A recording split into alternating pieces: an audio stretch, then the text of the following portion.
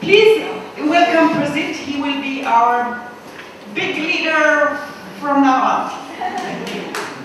Thank you, William. I am invited to be a moderator for this morning session. So, from now on, you will have about 30 minutes of presentation from Bernice C. Okay, so could you come over here? As some friends already introduced her, but I would like to add more information about her. Bernice is from the Philippines, but she based here for many years, working with the NGOs here in Chiang Mai and Bangkok for many years. And now her organization is Asian Indigenous Peoples Pact, or AIPP, which try to link non-governmental organizations dealing with the indigenous people throughout Asia together on the issues of human rights and other issues as well. So we will have her to present on the issue of the overview of ethnic and indigenous human rights in Asia for 30 minutes, and then after that you will have questions and discussion with her.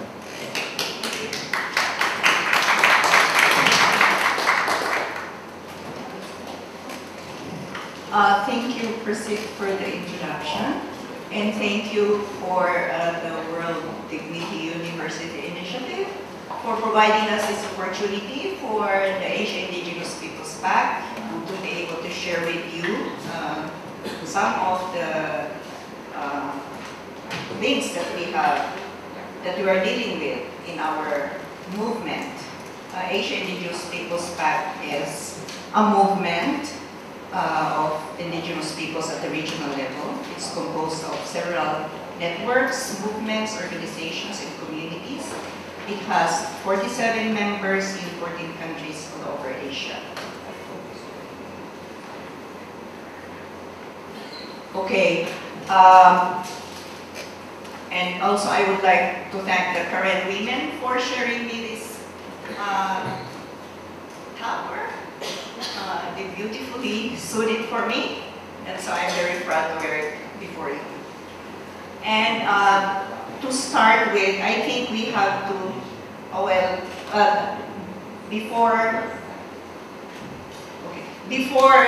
when we received the invitation, actually we were curious, no? President sent the invitation that if we would like to share something on indigenous peoples, and we were just wondering, human dignity, well, it's okay, but humiliation. And then we realized that this is the appropriate forum where we where probably the people will come, will understand actually the situation of indigenous peoples.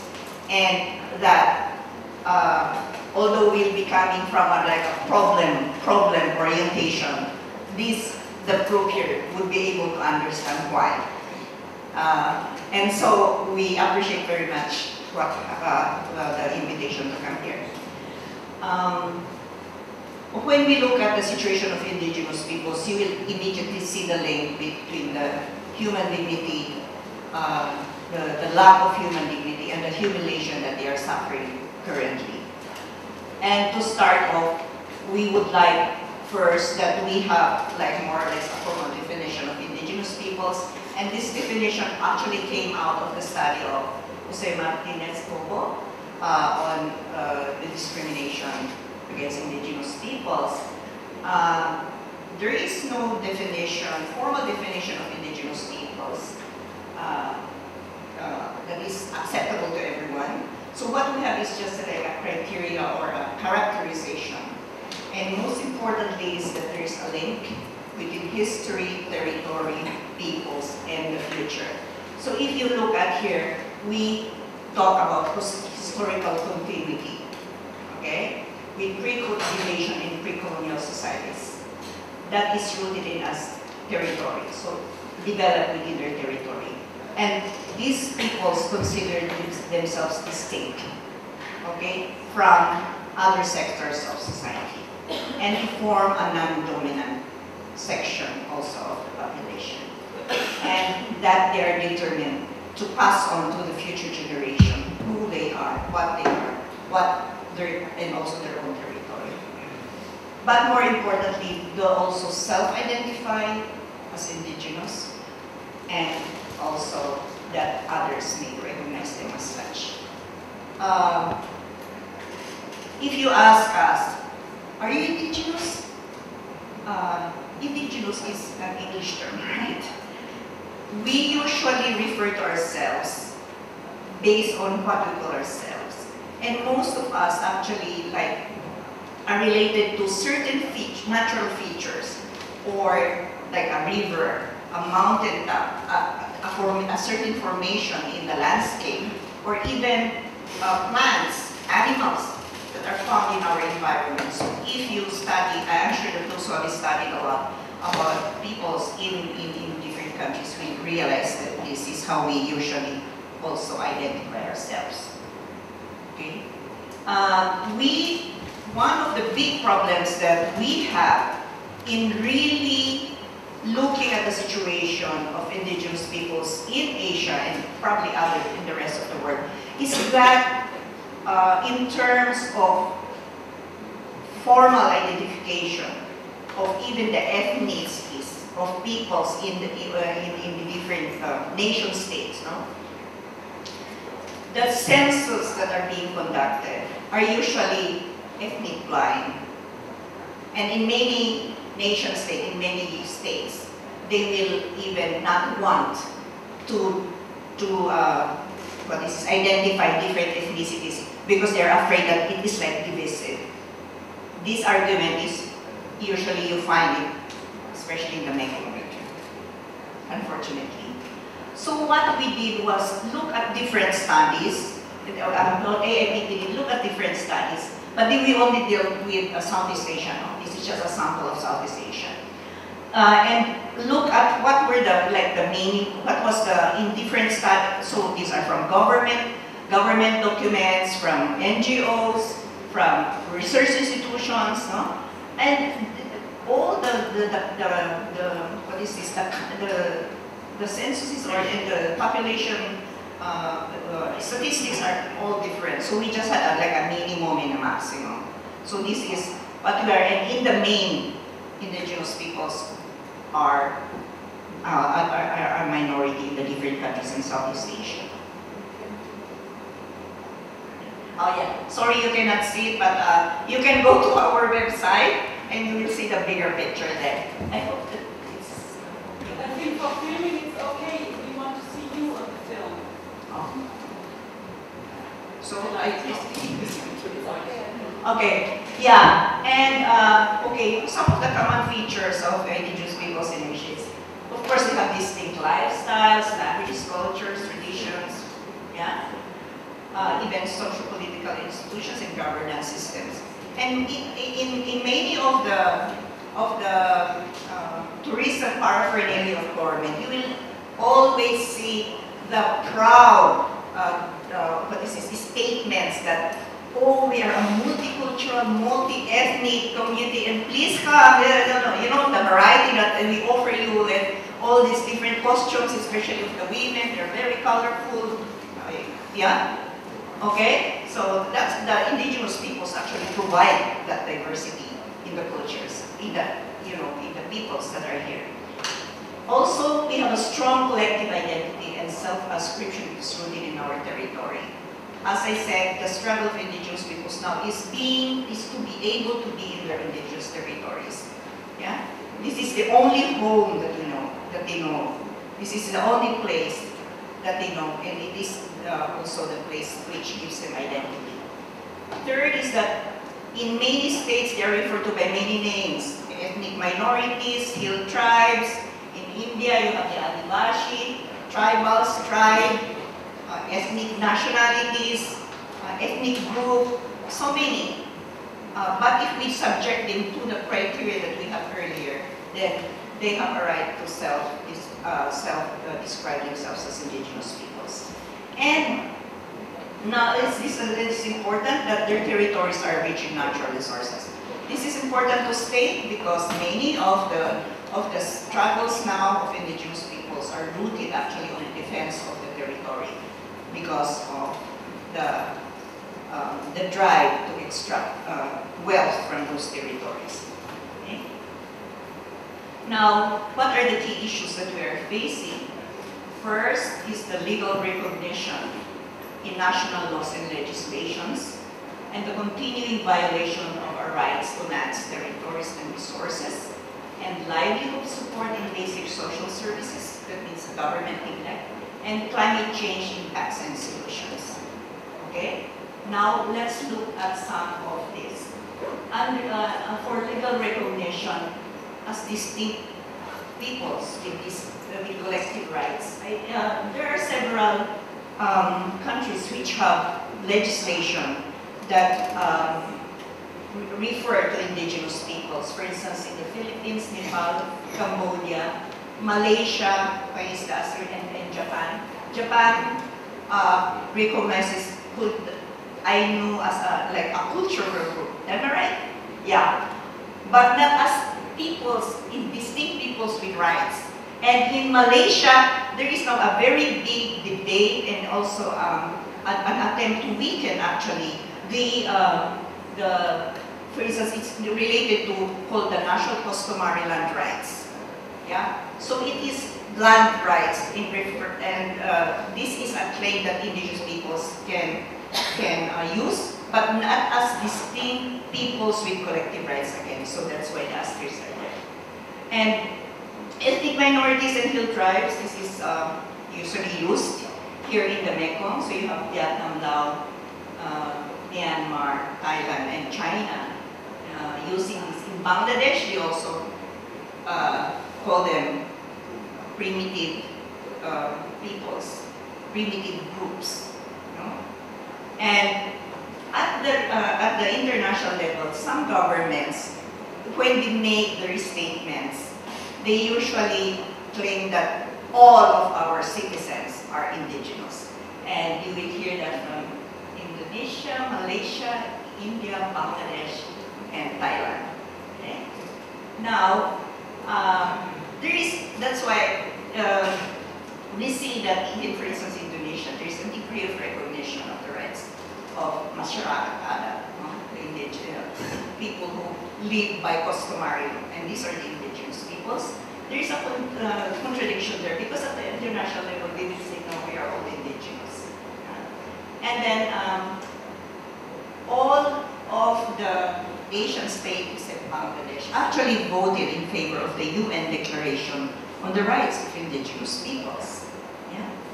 And this non-recognition of indigenous peoples with collective rights actually is the root cause of the many problems that we are facing now in the different countries. Yeah? And thus, there are also the gaps between laws and policies and their implementation. Now, in terms of continuing violation of rights to land, territories, and resources, you will know, for instance, in Sarawak now, there's a big movement against dams, the construction of dams. In Cambodia, we are now receiving a lot, almost every week, of indigenous communities rising up against the economic land concessions. And then, which usually tries to evict people. For instance, the Philippines, the indigenous peoples are fighting against mining corporations. Okay? We are also affected by the ASEAN Economic Community 2015. You know, this is being like, oh, it's a very welcome development in the region because we have an integrated economic system. But actually, if you look at closely, how this is going to be achieved is mostly building on, extracting the resources of the different ASEAN member states. And where are these located? Most of these resources are located in indigenous people's territories. So you have the ASEAN Free Trade Agreements, investment plans, now the Asian Highway from India to China, no? From the Indian Ocean to the Pacific Ocean, and that cuts across so many of the indigenous territories. Yeah, palm oil. We have heard about that, biofuel, commercial agriculture, rubber, palm oil, rubber, and other corn. All usually to be used for biofuels. And of course, real estate development and commercial tourism. And we know that so many, for instance, of the indigenous peoples here in Thailand are being displaced because of tourism investments. Okay, so you have their mines, dams, and power projects, economic land concessions, as examples, and also the demarcation of territories as national parks. This is a very big problem in Thailand, and basically in the Mekong, because many of the territories have been declared as national parks. And many of the countries which have these so-called national parks actually look at this as conservation areas. No people, this is the model that is here. No people, but if you look at all of this, why are these conserved? Because there were people. These people were indigenous peoples. Okay? And this has something to do, for instance, with, the life, the very life of the people, the dignity of the people. They get their food, they live sustainably in those areas. They are self-sufficient to a certain degree. They don't have to beg, they don't have to have cash to be able to eat. They have better nutrition because they have variety of foods. They have better health because they are more, they have a healthier environment. They are more connected to nature. They have better water without the pollution. But now, these are challenged. And then, in terms of the protection of traditional knowledge and biodiversity, the indigenous peoples have a lot of knowledge of preserving, conserving, propagating biodiversity. But these are not recognized actually in the discussions on, on sustainable development, on biological resources. So these are all threats, not only to the food security of indigenous peoples, but actually to the lives of indigenous peoples. Okay, livelihood support and basic social services. I think I don't have to go through this, but we know that if you look at the reports, so many reports, indigenous peoples are at the lowest rank of the development ladder. They are the poorest of the poor. They are the most illiterate. They have, they have bad health. They have the least access to justice, and the offer of economic development to indigenous peoples is jobs. Many indigenous peoples are not familiar with being paid to entering the job market, the labor market. And of course, we know that these jobs are not sustainable. And so many of them are asserting that we would rather have food than cash, because cash may not be able to provide our food. Now, climate change impacts and solutions. So many of the discussions now is as it's like indigenous peoples are actually contributing to climate change, to negative effects of climate change. They're deforesting the forest. They are, so no more water, etc., etc. But actually, there is a need to revisit that one, because what actually they are contributing actually to the mitigating climate change. For instance, especially in terms of their lifestyles and traditional occupations. So here, I reiterate the recognition of traditional occupations and the non-recognition of the contributions actually of indigenous peoples to natural resource management, so it can be a solution to climate change. Okay, and then of course, indigenous peoples are not consulted on how this mitigation and adaptation measures are being done.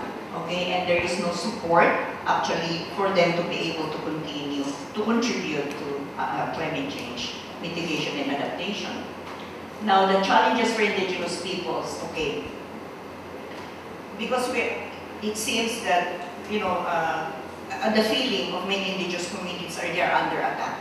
And there is a need to strengthen actually their indigenous socio-political institutions, their governance systems, their economic systems. No? And so, for us to think about this, so that we probably can take it on in our advocacies and contribute to studies that will make sure that the contributions of indigenous peoples are reflected in the different discussions that are going on globally on many of the issues that is affecting humanity, like climate change, diseases, conservation, human rights. Okay, so we need to build the capacities of indigenous institutions, organizations, and communities, because these changes are becoming fast. There no time actually. So much is being done, but there's so little time to cope. And we face this actually, for instance, in the many demands for how are we going to do it? The company is already here. It is already bulldozing our lands. Yeah. So we need to build the capacity. What we are doing is to build the capacities of our partners and members to be able, first, to be aware of their human rights. Second is to be able to monitor, document, and record and report the human rights violations in whatever level, from local to international, in the different human rights mechanisms. And also, we need to increase the participation, visibility, voice, space for indigenous women and youth in the decision-making processes, both at the internal level, this within the indigenous community, and also at the more formal levels. And then, these are just examples of actions that are being taken by indigenous peoples. The indigenous peoples are now more organized. Many of them are already taking actions. This is demonstrations against the rape. In Bangladesh, so many indigenous women are being raped in the indigenous communities, and this is taking this is a tension between Bengali settlers and indigenous peoples. This usually almost all the rapes that are recorded actually are perpetrated against indigenous women by Bengali settlers. And this one is, there you can see there FPIC, free, prior, and informed consent. This is in relation to a dam in Nepal, which is actually supported by the World Bank. And then this one is a land grab in Jharkhand state. You can see the women already trying to carry symbols of protest. Okay, second way that we can support to strengthen indigenous peoples and communities is to strengthen solidarity and cooperation among indigenous peoples themselves at different levels, but also to develop meaningful engagements among civil society and states, okay, so that the rights, especially the collective rights of indigenous peoples, are respected and that we promote sustainable development, what we call self-determined development. Okay. And we would like also to reiterate that actually at the international level, the indigenous peoples have gained a lot. So they have gained space in the United Nations, for instance. We have, of course, the adoption of the UN Declaration on the Rights of Indigenous Peoples, the UN RIP. Also that there are mechanisms that have been established, like the UN Permanent Forum on Indigenous Issues, the Expert Mechanism on Indigenous Peoples, and the UN Special Rapporteur on Indigenous Peoples' Rights. Just recently, the Special Rapporteur on Indigenous Peoples' Rights was with the President of the Human Rights Council endorsed, actually, Filipina. Yeah, so we have a nation there sitting. And opportunities. Okay, I'd like to present this because this itself is a very good opportunity for us. There is an increasing opportunity, interest by other stakeholders to look into the situation of indigenous peoples. Yeah? And at different levels, they also are looking at youth, it's specific, targeting youth, focusing on indigenous youth, indigenous women, lifestyles, and so there is an increasing interest. And also there is an increasing space for indigenous peoples at various levels. Certain local governments provide, for instance, a representation of indigenous peoples in their local decision, in their local legislative body. Like in the Philippines, even at the lowest political unit, the representation of indigenous peoples is assured, okay, up to the provincial level. Now, that's my sharing. I wanted to keep it short because I know that there's a lot of contributions that are going to be shared in this room, and I know that a lot of you are working also in this area. So thank you, and I also want to hear your voices. Thank you.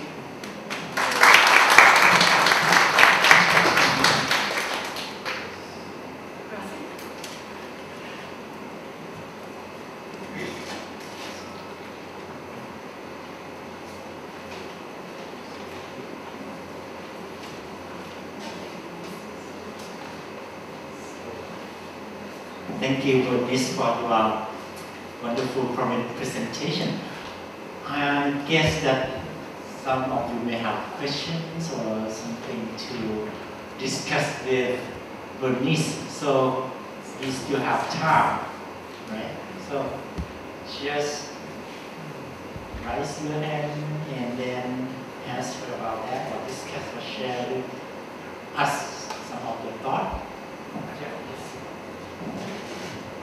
The question that comes to mind is, in the wake of the AEC, I mean, what are some of the main issues, the main changes that are going to be impacted? How will indigenous people be impacted? I mean, beyond the obvious, what are some of the really major things that might happen in 2015 and beyond? Actually, we do not look at the AEC as if it's going to happen in 2015 and many things will happen. Way back, they are already happening. I think to me, the AEC is just like a time frame for government. But actually, all the preparations for this, all the efforts towards this has already been done. For instance, investments have been liberalized. Yeah, so governments have actually aligned their laws so that there is freer investments. And most of these are into extractive industries. For instance, the ASEAN has this mineral, it's a mineral plant, something like that. And where are the minerals? So this is already ongoing. They will just you know, it's just a harmonization. The Asian highway, where does it pass through? For instance, if you look at what is happening in Cambodia, in the railway and the highway, that is part of the Asian highway. The pipeline, for instance, of the Kaladan, that is going actually to, that's as part of it. But for instance, the ports that are being constructed in Myanmar, these are part of all of this. So most of these are extracted, and that's the worrying thing is really investments are coming in both domestic and international international into countries that are now making it easy to invest in so many areas. An example is in Cambodia. Many of the companies that have this economic land concession are actually Japanese, Chinese, and of course the locals. But these are already in place. These are already happening. So we see that there is a worsening condition now when all countries will have to liberalize their investment laws so that it will accommodate freer entry of investment, lower taxes, and then freer access actually to the different resources in the countries. Does that satisfy you? Thank you for your work. I have a question. Basically, my question is, when I work with indigenous communities in the Amazon, they are facing these situations, and in order to address that, the first step is to become an entity, like a non-profit, so to speak, like a community. My question is, are these indigenous populations organizing, becoming a community in that sense, legalized in that sense, and then after that, are you looking for international lawyers in order to represent these different communities in order to speak about that they are not in agreement? Because usually what we have is these people with protesters, revelation, all this stuff, and that doesn't work. We need to really organize. Thank you for your question. Yeah, there are different approaches, no? In communities where there's the strong traditional governance system is in place, the indigenous socio-political institutions are still strong. They can act as a community. And different states, countries have different laws governing organizations. Because for instance, in the Philippines, we don't need to be registered to be able to act, to speak. But in Cambodia, you should have this 13-step thing in order, no, not 13 steps, several steps to be able to register. To be able to register as a community organization. The thing is, this is defined by law. This does not reflect the formation, the traditional formation of the community. You know, they should have bylaws, blah, blah, blah, blah. And the bylaws should contain this one. It does not look at what is the governance system there, what are the customary laws, blah. It does not. So, there are different degrees and some different ways of coping. For instance, in Cambodia, they really have to go through this process because through this process, they can then apply, go to the next step, and apply for collective land title, which is in the law. But in the Philippines, we have a law which says that you can apply for a certificate of ancestral domain title, which is another thing. And you don't have to be registered. So, these are different formations, yeah, and they are reflected in the membership of AIPP. So, So, in terms of bringing this out, we also have different ways. Of course, at the community level, they can demonstrate, at the national level, they can demonstrate everything. But also, we submit complaints to the, for instance, the National Human Rights Commission. We submit complaints to the court. We also submit communications to the Special Rapporteur on the Rights of Indigenous Peoples. Next week is every year AIPP convenes the Asia Preparatory Meeting on UKN mechanisms and other relevant procedures and processes. And here, several delegations from the different countries in Asia, in Asia as we define it in the AIPP, not in the far, or the Middle East, we don't know. And these representatives now discuss how are we going to, what are our lobby points in the UNPF, side events, what are the lobby points that we have in the expert mechanism, in the Human Rights Council. Now, the World Conference on Indigenous Peoples is happening in September, so how are we going to deal with this? Blah, blah, blah, blah. So that is how we are bringing our voices from the lower level to the, not lower level, from different levels. Does that satisfy you? When I work with Indigenous, one of the things we see is it's very important to help them to own the process. Okay, and then they will, maybe they didn't know how to write, but we will write it. They will talk about the Kjell community want to preserve their land, blah, blah, blah. And this statement will be in the newspaper, in that way people will know their voice, and trying to help them from the bottom. Because usually what happens is we go to these UN, whatever, and nothing happens. That is that we need to go back to them and help them.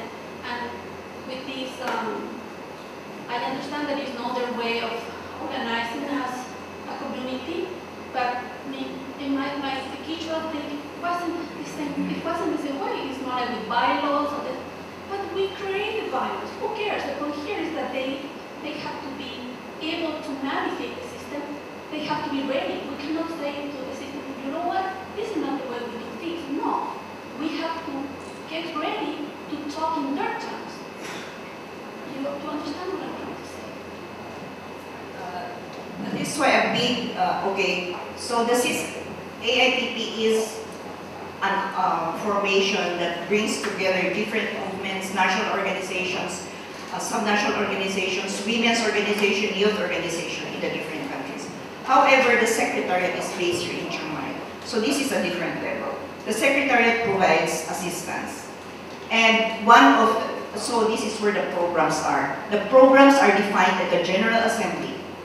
And then the Secretariat helps out try to source the needed resources for these programs, and then coordinates with the different members where it can be implemented.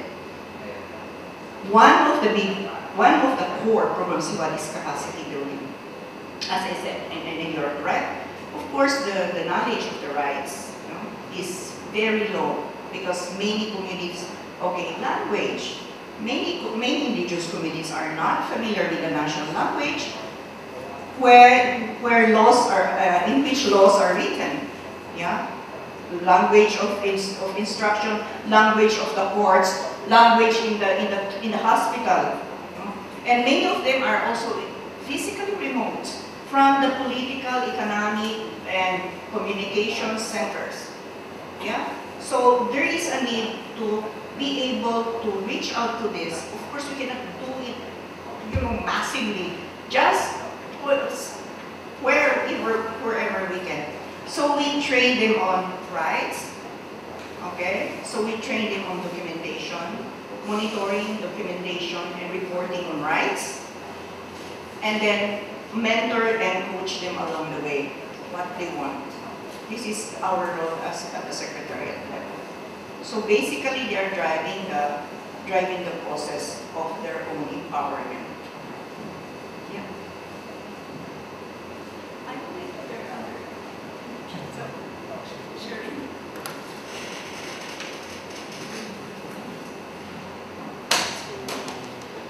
My experience has been primarily with displaced Indigenous peoples, and it's my sense that the younger generation are actually losing that sense of cultural identity. They tend to embrace Western culture, particularly American culture, and I guess my question is, do you sense that this is happening in the Indigenous areas themselves?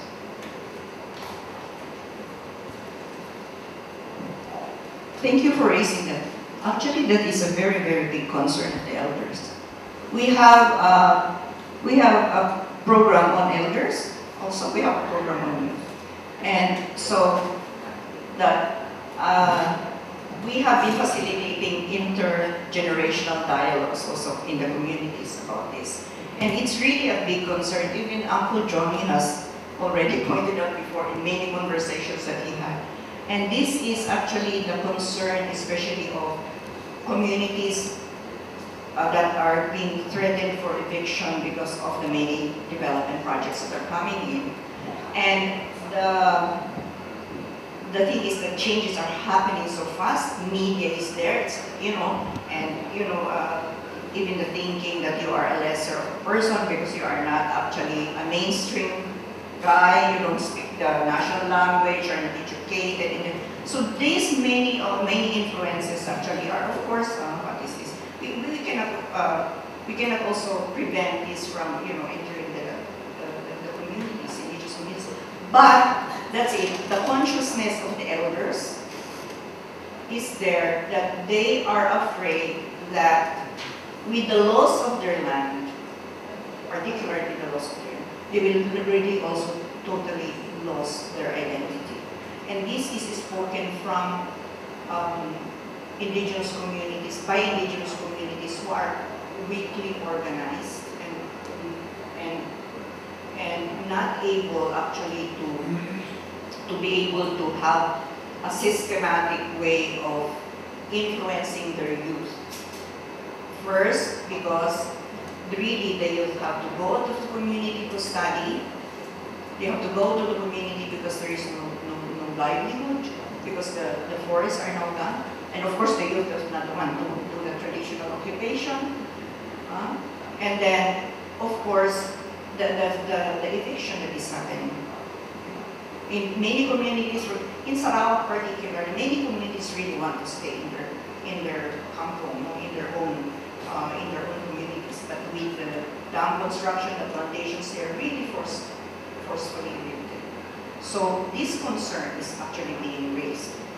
It's a very big concern for the elders and also for the leaders who really depend also on the younger generation to take over.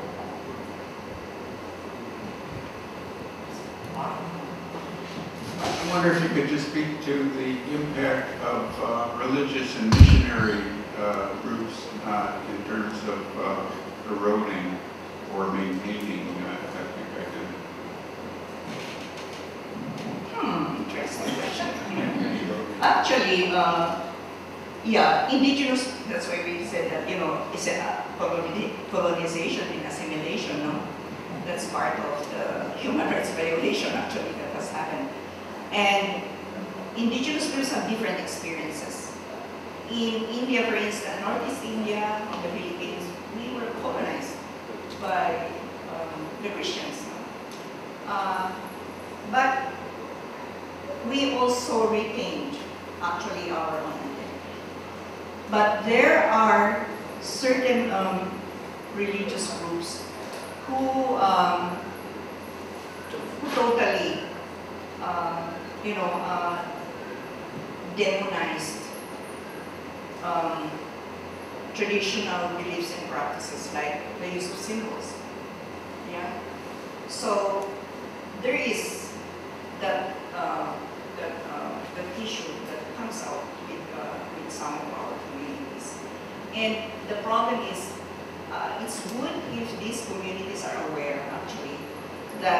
that they are not brainwashed, I would say, into thinking that, the traditional religious belief. The thing is, it's pagan. The labeling of being pagan and being pagan is a sin under the Christian doctrine. That is what actually bothers a lot of us. But where there are religious institutions, but there are also activists, religious activists like myself, we have some conversations. We know the contribution of this region in terms of probably having us educated, but that we are not bound by the doctrines of this religion, being able to practice our culture and also to assert our identity. But that's it. I'd say it's very mixed, but it's already that one that the issue is recognized.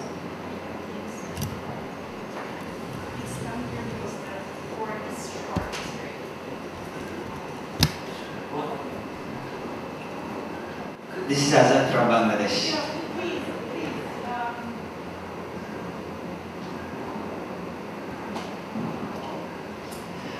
We had a presentation round in the beginning, and Azad was still on the plane from Bangladesh, and now he's here. And he has tried to come to our conferences for many, many years, and I don't believe that you are here now.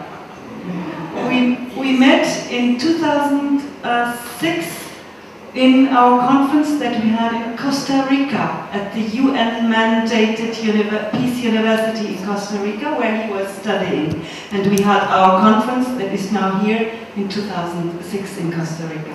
So since 2006, you are trying to come, and now it's 2014. So please tell us who you are. I'm Azad. You can call me Azad. The full name is Muhammad Abul Kalam Azad. I'm working with a private university as a faculty member, senior lecturer. And my university name is Northern International University. So I was trying to actually join this conference, and there was some problem. So last of all, I managed to come here. And thank you. So I missed the presentation first part, but I saw few photos in here regarding Bangladesh, and so because I'm from Bangladesh, so I know a little bit about it, so I'd like to share some things with you. Indigenous and tribals. This is the two terms you use, maybe, or also we have here in our society, like some people would like to say, no, they're tribals. Because indigenous, actually, the people who has been recognized as indigenous people, they have been migrated from Tripura and Myanmar. The history says. So some peoples in our country, they want to say, no, they're tribals. They have their own identity, own culture, and own lifestyle. So they can do it, but they are not indigenous in a sense. But Bangladeshi people, Bangali, they call themselves, we are indigenous. So there is a conflict between the two, using these terms in there. So they would like to accommodate them. Yeah, we all are Bangladeshi, but they're tribals, they have different cultures, and Bangladeshi people have different cultures, but we would like to have the same identity like we are Bangladesh, being a citizen of Bangladesh, to minimize the conflict. But some peoples also, some scholars, no, they are indigenous, they're original people of the country. So these issues actually make some problems in our society. And I saw some photos in here about the girl, protesting about rape and other things.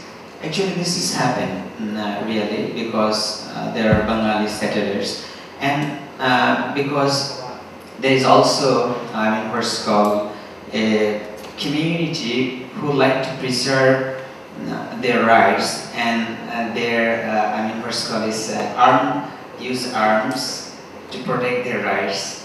So these conflict, make problem with the two communities, Bangladeshi and another is, tribal or indigenous people. So to take the actions or to take the revenge, as both parties, to the rape, and not only indigenous, I will say, also Bangladeshi people also sometimes rape by this, what's called indigenous people. Or so how we can, from to being Bangladesh people. So what do you suggest? What is your suggestion? How we can approach this issue to minimize this conflict and to live harmoniously, peacefully with Bangladeshi and indigenous or tribes, whatever you would like to say. Okay, thank you. Thank you for your sharing. I think your request of how we should approach this is too big a question for me to respond to. You have already mentioned some of the historical facts that make it extremely difficult that even the government of Bangladesh is able to. Probably what we have to consider is these nation states are new developments, and also that they are political animals. They are political formations. These are not formations of people. So we have to disassociate being a citizen and being a people. Yeah? So, because that is actually a big problem for many. The fact that they cannot really disassociate themselves from being the citizen of a country and being a people or a tribe or a group specific ethnic with a specific ethnic identity. Yeah.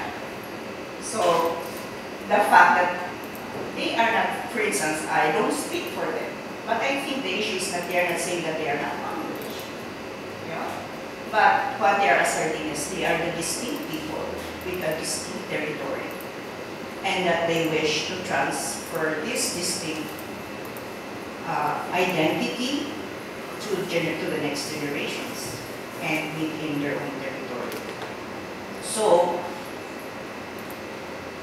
probably what we need is a world, what is this? World dignity initiative among all peoples to really break certain notions that we have, such that certain peoples have less rights, yeah, and that we have to conform to a certain identity, and that we do not, which does not respect diversity of identity, I would say, yeah. So probably it's starting from an individual, because you're asking for what should we do with this now? It's like, oh, too much. I'm not sorry. So I think that's what I would like to just say about your comment, because it's up also to the indigenous peoples in Bangladesh and the non-indigenous peoples in Bangladesh to be able to navigate, negotiate with each other, navigate the plane for a more dignified life which respects human rights, and also to negotiate among themselves. Yeah. I don't know if this satisfies you, but that's my response. This is something different. I want to talk a little bit, and it's a question a bit. Something that's of interest to me is when I look at indigenous people, I would usually say an ethnic group. And I try to see how that relates with a hegemony or a more dominant group. One of the things that I would reference is I would look back to my own experience of being with different ethnic groups, and what helps to identify that group, not just within themselves but also externally. And part of that is symbols, and part of that is language. Now, not all of those symbols I find are there. For example, if I take my own ethnic group, English, we don't have a national dress. There is no English national dress. We just don't have it. So when we relate to other groups, and they say, what's your national dress? We have to kind of go, well, you know, people used to wear this, or, well, maybe a bowler hat, but no, that's not really it. And we don't have an answer to it. And I find something similar that when I've talked to some people from hill tribes here in Thailand, For example, I talked to somebody from a Hmong person, and I said, well, do you have a flag? Is there a Hmong flag? And the response was, no, we use the Thai flag, we're in Thailand now. And there was no real answer about, well, do you have any symbol? How would I recognise you? And I think that the thing that's most relevant to me is when I look at something and there's writing and there's a dominant language, and the dominant language starts to erode that cultural identity, so that the younger people find that they don't use that language, they don't have the registers or the words to say things. And I see that manifesting in all sorts of ways. For example, a business card that's only written in English, or only written in English and Thai. And I'm saying, well, where's the other languages? Where's the other bit on there? And what I'm interested in is how can we work, or is there a way that you think that we can work to give some of that media and those materials in a language that's done in a useful way? I went to a conference in Helsinki, which was done for the Finno-Ugaric peoples, and we had many people coming from across the Russian Federation who are Finno-Ugaric people who speak their own language in their own cultures. And the big issue they had is they wanted to produce or publish anything. Under Russian law, it had to be produced and published in Russian first. Well, when you're doing that with a small ethnic group that hasn't much money, do they want to do a publication or don't they want to do a publication? That's the decider. So it's done in Russian. And then the materials just aren't there and the language isn't used. So what way can we do things to support the use of the indigenous languages throughout the media, so the written media and the video media and the online media? I mean, I don't know what suggestions you might have for something.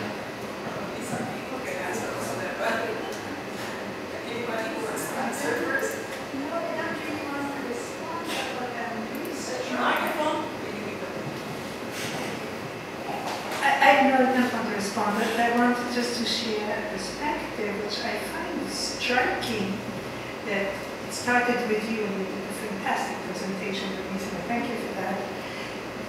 That the comments are actually sharing very different perspectives on the topic. I mean, radically different. I think there haven't been two people who come from the same perspective of all the people who commented here.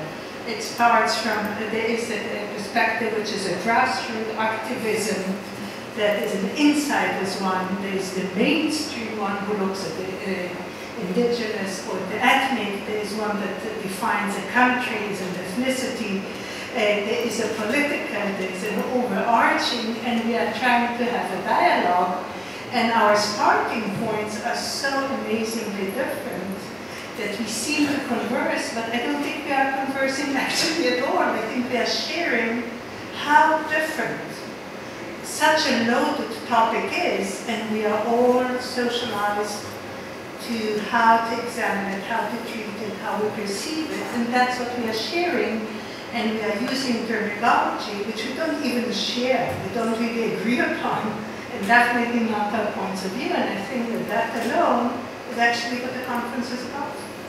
So I just wanted to share this perspective.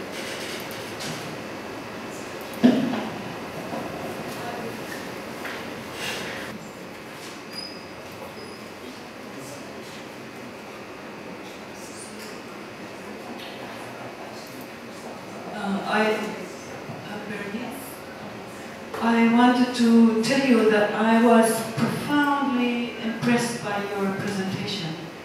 I want to thank you so much for coming here. You know, we have not met before, so I'm profoundly thankful for what you have brought to us. And I think we need you globally. We need you. And now comes my comment or my question. As you said, I noticed that too, that the perspectives are so diverse here in this room, which is wonderful. And you know, when perspectives are diverse, sometimes images are helping. So I was thinking of Catherine Odora Hoppers. She's from Uganda, and she is now a professor in South Africa. I spent 6 weeks with her just in June and May. And she's mandated by the South African government to reform the university system in South Africa. And she made the following image.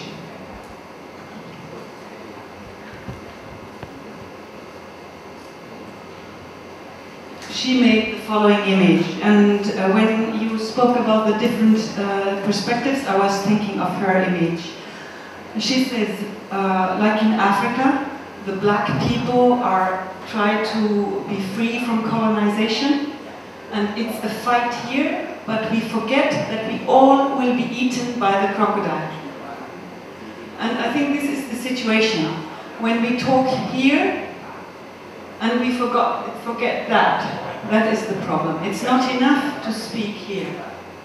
And my question to you, Bernice, is, to me, it's not that here some indigenous peoples need their rights. It's not enough, because the entire context is toxic. So it's not a question of indigenous rights.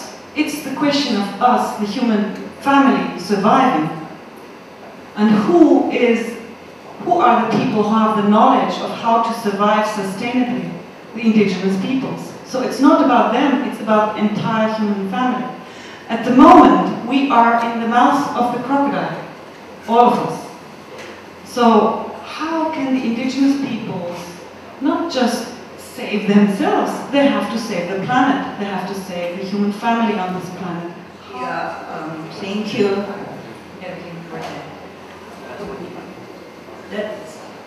I just want to reflect on the fact that in many of the pronouncements of indigenous peoples, they are not saying that let's save the indigenous peoples, help us so that we will be safe for our own sake. What they have always been saying is that we have something to contribute to humanity, and all of this, and give us a chance to contribute to humanity by not destroying us. That actually is the message of many indigenous peoples worldwide. And thus, that is captured. Yeah, let's look at the big picture. The destruction of our territories, which may be the lungs of certain biophysical area, is contributing to a bigger, for instance, the bigger atmosphere. The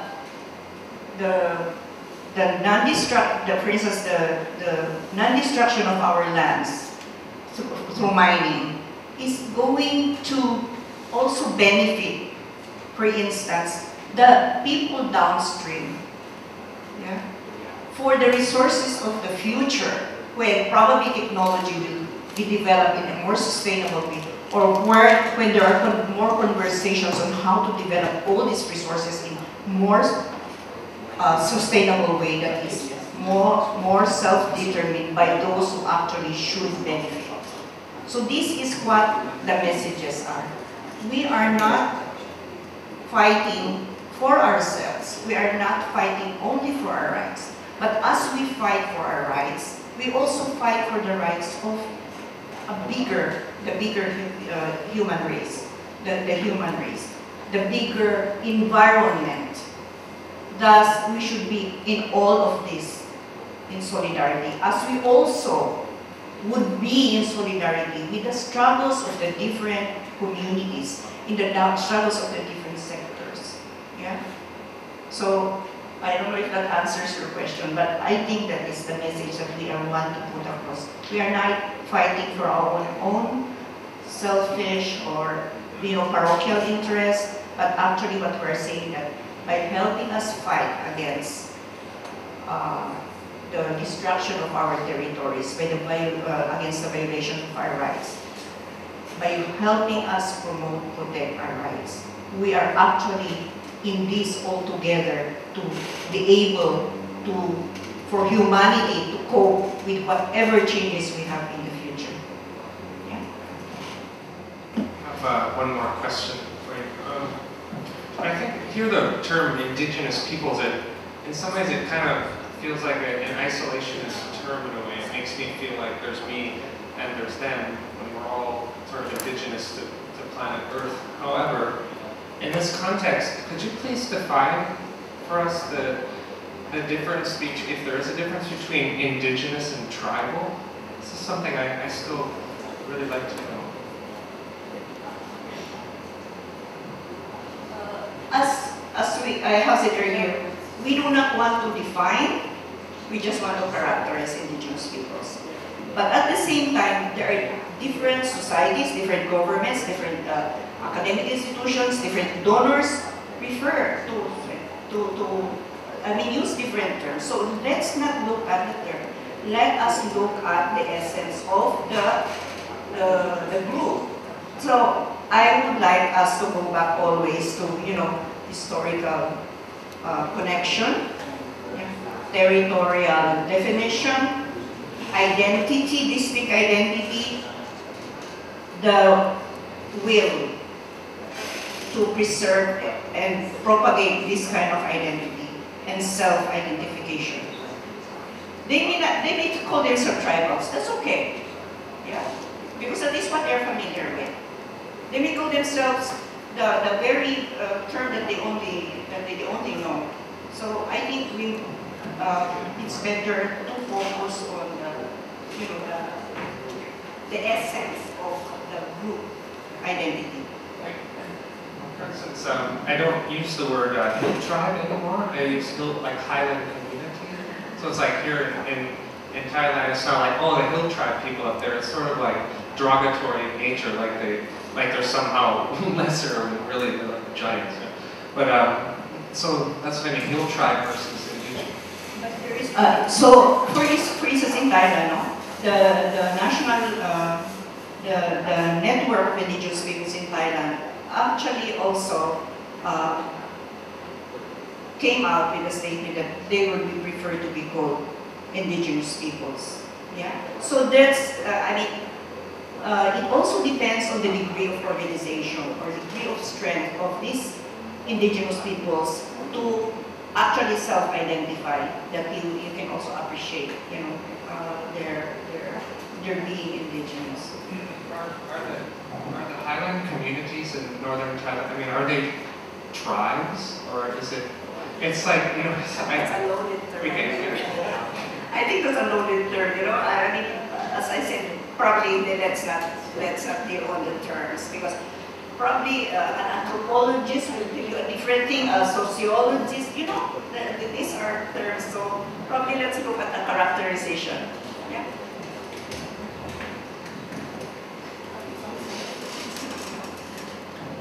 I also have a question about terminology and what you're talking about in order to understand this problem. Are you saying that an indigenous person is a person who lives on the land in question? Or let me ask a question. If I came from a place, but I then went to college in Australia, and then I now live in Seattle, Washington, and I am married to someone from a different culture, am I still an indigenous person? Where is an indigenous person? That's my question. Okay. That's tricky, because different ethnic indigenous peoples would have different ways of actually identifying who are the members of their people. Yeah. For instance, the indigenous peoples in the Philippines, especially they call collectively Igorots, but Igorot is a generic term for the indigenous peoples in northern Philippines, in a section of northern Philippines. But they are composed of different peoples. But this group, when they are out, they will identify themselves as Igorots. And Igorots, if you say Igorots in the Philippines, they are indigenous. So they have different organizations all over the world. And they call themselves Igorots. And they are indigenous because they identify themselves as Igorots. They are indigenous to the Philippines. But this is a tricky question because there are certain groups who would say that no, you are already out of the territory, so you are not considered indigenous. So it's up to the group, no? Thank you so much. I have a question based on my experiences in the upper rivers in Borneo, Rejang. When I came there, above the site where they were going to build a big dam and the people were going to relocate it. And so they tell me, welcome to us, but we are not worthy of a visit because we are the apes living in the trees. So my question is, how do you also find that it's a question of losing their dignity due to the government's description of themselves as inferior people? Do you find this universally, and how can we approach this issue?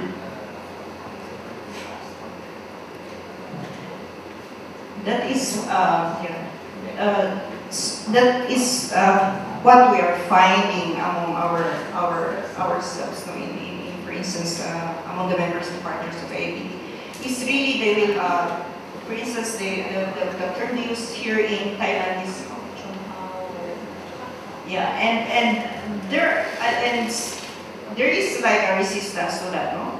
So they have defined it themselves in a different with a different term. I'm sure that proceeds. Okay, so that's true. And that is also, but there is also like in Bangladesh, the term Juma is collectively used for the Chittagong Hill Trust. No? And at some point it was derogatory. But they have taken this term as a rallying point, to identify more like them as a collective, because the Juma would refer to different peoples also, like Igorot, no? So these are things that will be, what is this? Can only be claimed or promoted or accepted by to whom they are referred to. In Cambodia, if we have been tracking the reports, the term Bunong, which is actually one people in Ratanakiri, is derogatory in Khmer. It is like you're primitive, you're uneducated, you're savage, like that. And the king, the former king, actually had a legislation to delegitimize this term, and it should not be used. But one politician in the last year or the other year used this to shame another politician, and it became an issue. So these Bunong people engaged this politician on that term, and it was an opportunity to educate actually everybody. So I think it's up to the people themselves to be able to really tell us what would we want to improve. Does that satisfy you?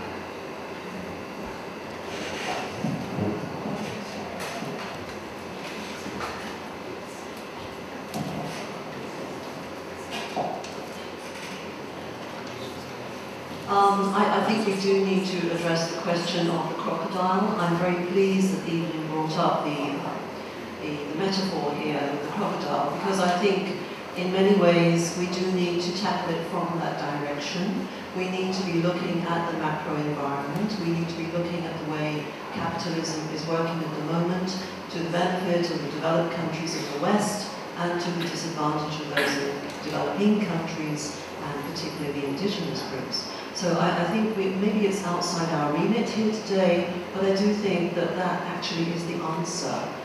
In the long term, we need some kind of international structure which would create a greater sense of justice and dignity in the world, because at the end of the day, we are all fighting for resources, unfortunately, and that's what we need to focus on. Just an observation, really. Well, thank you for the very informative presentation and responses to the Q&A. Thank you also for the very important work they're doing, the organization is doing on behalf of Indigenous peoples. I have a question that I'd like to take it to the global level and back to the grassroots level. I'm asking you specifically about what actions your organization is taking. It's only recently that people in advanced capitalist countries, whether in Japan or the United States, have come to protest against World Bank policies, a critique of the so-called development policies. In fact, that language used by NGOs of sustainable development, indigenous people's rights, human rights, women's rights, bottom-up decision-making, participation, etc., has been co-opted by these organizations. And so you mentioned ASEAN, the Free Trade and Investment Plan, and I would imagine an Asian Development Bank would fall into the same boat. Is there, I mean, in Japan or the United States, there's a very low level of awareness of the negative effects of development. Development for whom, that question is often or hardly ever asked. And in her question, talking about indigenous peoples in Ecuador, she mentioned that, I'm sorry, I forgot, Mariana, that they have some access to the media. And I would assume that that is because of the president, Rafael Correa, is maybe supportive of indigenous peoples, right? I may be wrong. But in Thailand, here's my question. Your organization, I assume you're working with other NGOs and other grassroots-based organizations in Cambodia and in other countries, and you have these affiliations. You're working with them and taking different direct actions with them. Do you have access to the media? Do you get this information, a critique of the development strategies that are being pushed from the top down that's supposed to benefit all of Thailand or Cambodia? Do you get access to the media, and how do you get that information out to the public if you don't have access to media? Actually, there's one thing I forgot to share with you. Recognizing the role of media and to either, disempower, empower our communities. We have a new project called the Indigenous Voices in Asia, and there is a network, and this is composed of indigenous and non-indigenous media practitioners, both some in mainstream, some in alternative, some in the social media. And so their objective is really to be able to influence actually the news, the images of that is coming out of indigenous peoples, and definitely there is very much, but it's there is not a good access that we have, but it also depends on the countries. For instance, in Nepal, they use a lot of media, and they have also developed their own network. In the Philippines, they also did that. In Cambodia, they are growing. They are growing the network, and the relations with media. In Thailand, there is a limited, but they have friends. They have good friends actually in the media, in mainstream media, and also in the alternative, and that's why we can read actually some of the situations that are happening among in indigenous communities. And so this is an effort that is ongoing, and we hope that there will be more, and that the network will be strengthened. It will also widen. It will also be able to really influence what is coming out about indigenous peoples.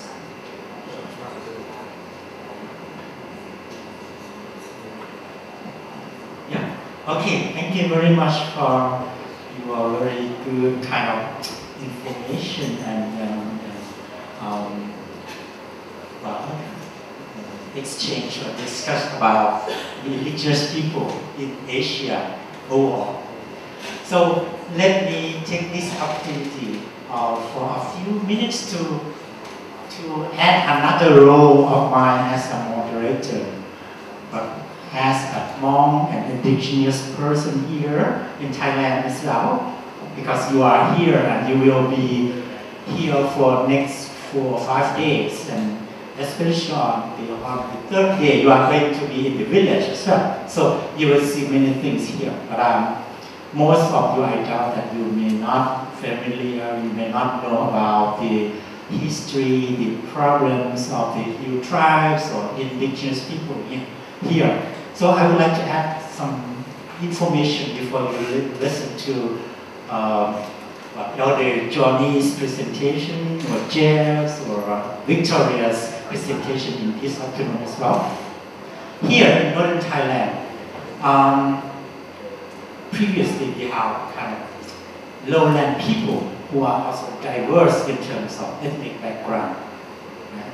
And also the upland people who are diverse in terms of ethnic backgrounds as well. So that's why since the end of the Second World War and the start of the beginning of the Cold War period, the highland people then being kind of paying attention by the national government and international countries or organizations as well. Because first, to the perspective of the Thai national government and the foreign experts, these highland peoples are new immigrants into Thailand. But indeed, not all of them just has recently migrated into Thailand.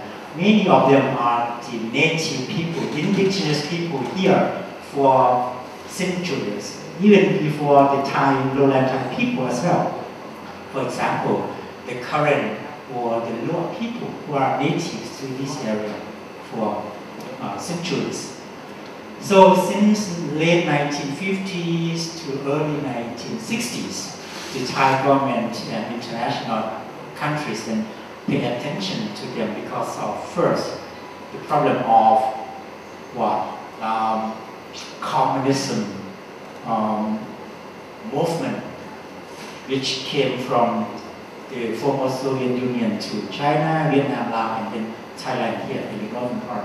Second is that the problem of opium use in Western countries, because these Hill tribes people, some groups of them cultivate opium, and then the opium then being refined to be heroines and they export to the Western countries.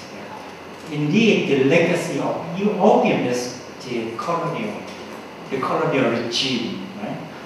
But later on, the problems then caused not only to the highland people, but also the lowland people and Western countries as well. So that's why in early 1960s, the government didn't pay attention to them. And then the term that they refer to these variety groups of highland people is Hill tribe. I think this is the term that adopted from the colonial government, the British, working among the people in Northeast India, Burma, and also Northern Thailand. So this is the broad category of Hill tribes, but indeed they themselves in different names. So that's why developments being brought to them in order to solve the problem of opium cultivation among them, to eradicate opium cultivation by introducing cash crops to them. Right? So up to the present, the long period of highland development among the highland people, yes, on one side, they are benefit on this in terms of get rid of poverty or problems of drugs or opium cultivation, but the more the lessons that the more they involve in development, the more they lose their own ethnic identity. Some already mentioned on this. The more they are integrated, the more they are assimilated to be the Thai national identity. So that's why starting in late 1980s, early 1990s, the young generations of them, together with the elders, like Johnny, they form their own organizations, no matter ethnic organizations or kind of mixed or inter-ethnic organizations, what we call NGOs, and then work among themselves. And then also they also got opportunity to join with international NGOs from the Philippines, Malaysia, or other countries. So that's now they have in Thailand itself, starting with the young leaders of the Hill tribes people. They form their own networks of indigenous people in Thailand. And then they start to join the United Nations celebration on World Indigenous Peoples Day. Starting in 2007, it was the first year that the indigenous people here in Thailand start to celebrate the World Indigenous Peoples Day here in Chiang Mai. And then in that year, there are about 20 plus groups. Mostly they are the Highland indigenous people. And later on, we found that after 5, 6, 7 years, there are more and more lowland ethnic groups in Northern Thailand, northeastern part, central, southern Thailand also joined. Last year, we have about 55 groups. So that's why they kind of choose the term both indigenous and ethnic groups, what they call the network of indigenous and ethnic groups in Thailand as a movement. So this is the situation of the ethnic groups in Thailand, starting with the Hill tribes or the Highland ethnic groups, and then they try to define themselves, not Hill tribes, but indigenous and ethnic groups. So you will learn more in this afternoon and in the village, and when we come back, we can talk more about this as well.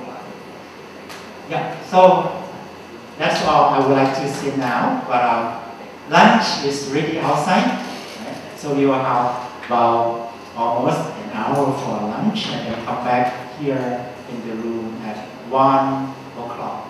So you can take your foods and then bring to eat inside this room as well. Thank you very much for your attention.